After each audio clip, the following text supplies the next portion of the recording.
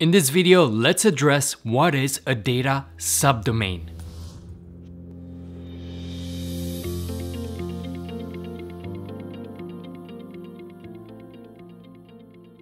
My name is George Firikan and I'm a data governance and data management practitioner.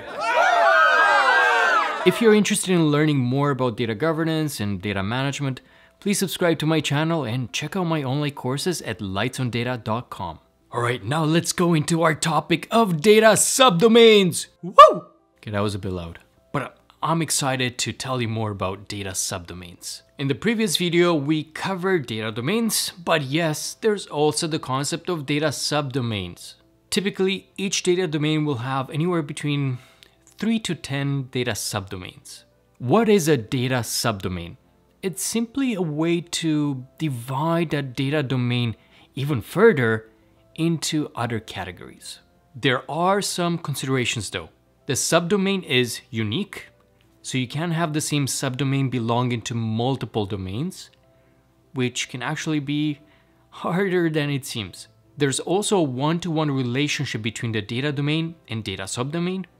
And lastly, the data subdomain inherits the characteristics of its parent data domain. As I mentioned, you will usually find 3 to 10 sub-data domains for each data domain. It's not a characteristic per se, but it's something that we encounter often in data governance implementations. Now let me provide you with some data subdomain examples to some of the data domains mentioned in the video on what is a data domain. Let's start by looking at 3 data domains here: customer, vendor, and location. And I will outline some potential subdomains for each one of them. Customer. Well, some obvious data subdomains would be individual and corporation. These are the most common ones that we're encountering if you're a company that caters to both type of customers, especially if you are both a B2B or B2C company. Then we can have data subdomains such as government, another one charity or charitable foundation, because their characteristics are distinct enough from a corporation that it merits to break them down into their own data subdomain. Same with group, which could be a group of corporations or a mix of individuals and corporations, or I guess any of the above. Let me know in the comments below if you have any of these options for the customer domain, or if you have a different one that's not on this list. Vendor. The first data subdomain that I'd like to mention is the vendor specification.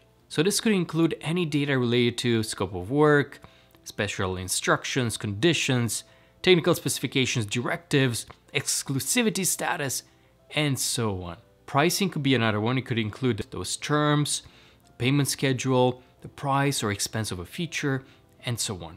And lastly, we could also have the service level agreement, which can refer to the SLA itself, as well as the data associated with it, such as, any dates we might have in there, options considered and options dismissed, environmental factors, limitations, operating conditions, service or product availability, safety aspects, and so forth and so on. I'm only scratching the surface with what different data sets could go under this subdomain. Lastly, let's take a look at location. Location is a data domain that a lot of larger corporations cover. As we can see, there are different data subdomains that we can split location into as well. I think the options are self-explanatory, so I won't go into a lot of detail. One could choose to use all of them or mix and match depending on your organization. If you're not a large organization with multiple locations or buildings, you might just have the location domain on its own, or really split it into those data subdomains such as geographical area and office.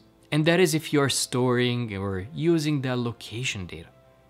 By the way, the geographical area might also be tied to a virtual area, or you can choose to have that as its own subdomain.